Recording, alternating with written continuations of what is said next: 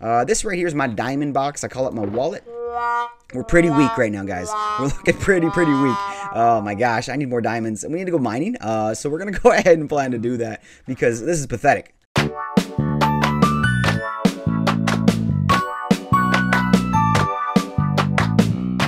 Hello, fellow crafters. Clickwell is here. We are back in the basement. We're here with our filters here. We're setting everything up. We have already a quarter of the room complete. This guy's staring up at the iron blocks. I wonder if maybe he's got a long-lost cousin in there. I'm sorry, friend. I'm sorry. Okay, let's get to work today, guys. We are talking about storage. I've been looking at these chests for a while. I'm getting them all sorted out. No pun intended. And I think that the only thing we haven't really talked about that much in terms of storage is Enderchests. Yeah, that's right. We talked about Enderchests for a quick second right before we fought the dragon. I mentioned how they're kind of like a cloud storage system. You can put all of your gear in here, and then wherever you are in the world, no matter what, no matter which dimension, as long as you have an Enderchest on you, you can pop that open and get everything that you have in here. It's kind of like I said, it's like a cloud storage system, and it's super handy, and it's super overpowered, and I think not a lot of people understand the potential these things have. So, let's talk about Enderchests.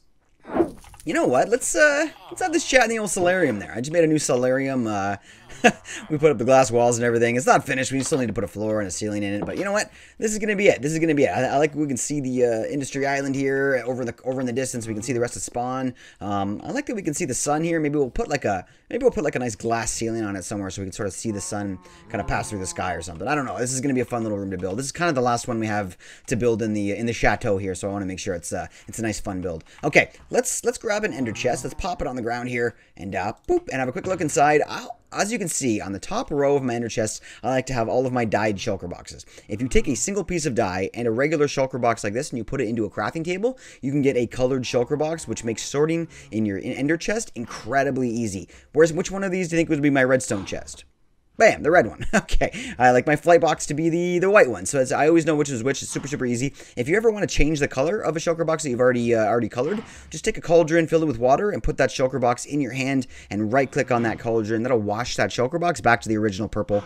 If you try to dye the shulker box purple, it won't actually look the same color. So, you know what? That's the best way to do it, is to wash it. The second row, I like to always have empty shulker boxes that I'm going to end up filling with stuff later. I haven't decided what I want to have in these yet. Just the top row has been decided, so these are kind of placeholders for now, but they're also extra storage. If I ever need a shulker box, I can just go in here and grab an empty one, which is super helpful. And then the bottom section here is my go-to. This is kind of my second hotbar. Sometimes it's easier. Let's say I'm fighting with a mob and I run out of food, and I quickly throw an ender chest on the ground and open it up. Instead of me going in to grab my food box, I can just quickly grab a piece of food that I have in my little second hotbar here. I generally don't think I'll need more than 18 shulker boxes filled with items at one point or another on me, so this is the best way. I always have these open. If I need to use a couple of these spaces for more shulker boxes, I can.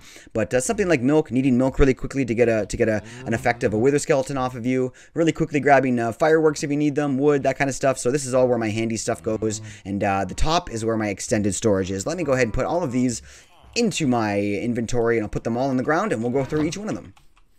These are my dyed shulker boxes. These are my VIP boxes. These are the ones that go on the top of my ender chest. This is what all of my important stuff is in. As we can start on the left here, we can see this red box is obviously my redstone stuff. I like to start with some redstone dust, which is actually starting to run out. I need a little bit more of that. We used all of it in our storage system, and we've got basically everything we could potentially need. Even things like honey blocks and slime blocks down the road, and anything you could potentially need for a redstone build is going to go into this particular box. This is always kind of changing, as all of these boxes are. It's kind of like a living, breathing thing. It's always growing, it's always changing, it's always evolving. But for now, this is kind of how it looks, and things will change pretty soon. But always never forget to put some spruce in there, as well as maybe some stone or some cobblestone. I have a cobblestone box, so I don't have to worry too much about that. But this is kind of what my redstone box looks like, for now at least, early game. So my flight box is the second one. This is when I always have all of my fireworks in, all of my extra elytras that are already enchanted, ready to go. Once I get some clerics in my villager trading hall down there, I'm going to end up getting some bottles of enchanting along the bottom row here as well. I like to have those on hand just in case I run out of durability on my elytra and I'm getting kind of in a dangerous spot. I can always just grab those bottles of enchanting and just enchant that elytra really quickly before I move on, and that stops me from falling to my death on a mountain or something like that as I fly over. So that's great. Let's move on next to my rock box. Rock box is always handy. You never know when you need some stone, some cobblestone for some redstone builds, that kind of stuff. I also leave the bottom section here for sort of the less used stones, such as granite and andesite. Diorite is used plenty because it's an amazing stone, but that's what we got down here in our rock box. Next, I know this is my food box. It's always orange, my food box. That's usually because I usually have golden carrots filling this whole box. We haven't gotten our farmer villagers yet. You know, we've been a little busy, so we've still got our cooked chicken farm, our cooked chicken farm. We filled this up, but we'll get those golden carrots in here real soon, and maybe that orange color will make a little bit more sense on the food box. Also, when you start working away on villagers and enchanting them, or unlocking them all the way to their master level, you're gonna get a lot of cakes and cookies and that kind of things in the process. You can put all those in here as well. It's nice to have color and all that kind of stuff in your food box. Excuse me, cow. All right, number 2. Next thing we've got here is our iron box, and of course we have an iron farm, so this is not going to be an issue. We have more iron than we're ever going to know what to do with, and now it's always going to be on our person. We will never be looking for iron. This right here is my diamond box. I call it my wallet. We're pretty weak right now, guys. We're looking pretty weak. Oh my gosh, I need more diamonds, and we need to go mining. So we're going to go ahead and plan to do that because this is pathetic. Man, on my server, I think I've got like a whole row of diamond block stacks. So this is something I need to work on. I'm feeling a little bit inadequate at the moment. Finally, we've got our golden boy. This is our golden boy box. This is where I like to keep all my gold. Very soon, I think we're gonna pop into the Nether. We're gonna be doing ourselves. We're gonna move on to the Nether roof, and we're gonna do some gold farms up there, which is gonna fill this entire box up with gold, which is gonna be great. And then of course we've got our battle box. It's a nice blue battle box. Everything in here is basically disposable. I mean, if I'm fighting someone, I lose all my gear, I come running back in, I just grab this box, I throw some of this random stuff on, it doesn't really matter what's on it, if I die, it's okay that it's gone. Some of it's even got Curse of Vanishing on it. We've got a fishing rod and some, like a boat and some milk and stuff like that, so just some random things that you may need in a fight. Obviously some spectral arrows. I should get a bow in here. That's one thing I don't have in here is an extra bow. And then finally, my most important box, one that you use the most, but you don't even realize the unsung hero is the utility box. I got this idea originally from Cubfan135. Go check him out. I talk about Cubfan a lot. Big fan of Cubfan. And he has a utility box with kind of basically any general random crap he could possibly think of that he may need. Basically, if you're running around, you lose your bed. You've got a bed in here. You've got some extra arrows, some extra wood, a crafting table, some water, all types of liquid. You know, what if you're running around and all of a sudden you see a villager that you really want to lock in his trade? You've got some emeralds now. Just some extra food, some bone meal. You never know when you need bone meal. That's one thing that kind of jumps out at you. Same with flint and steel.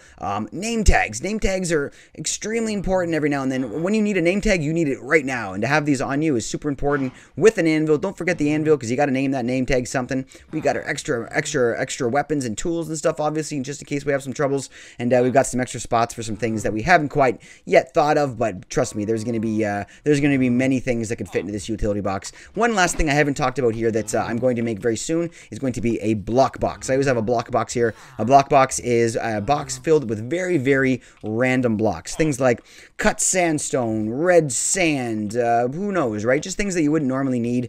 Dyed block or stained glass, who knows? Things that you wouldn't normally think about. Every single section in that block box is going to have a different stack of 64 of a different type of block. So it's going to be great that whenever we're looking for a block, you never know, it may be in there. It's always fun to pull that box out and check and see if it has what we want. But that's going to be it for our Ender Chest tour. And that's going to do it for today.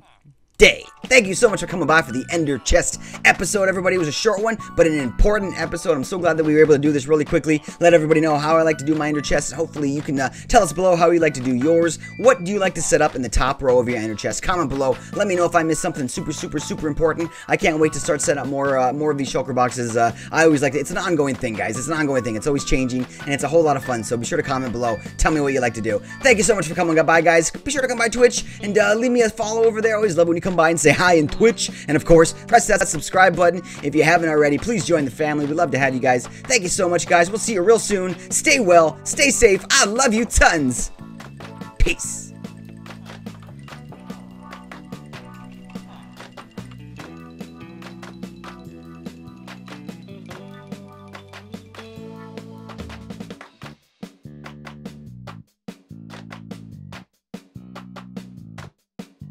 Okay, bye-bye.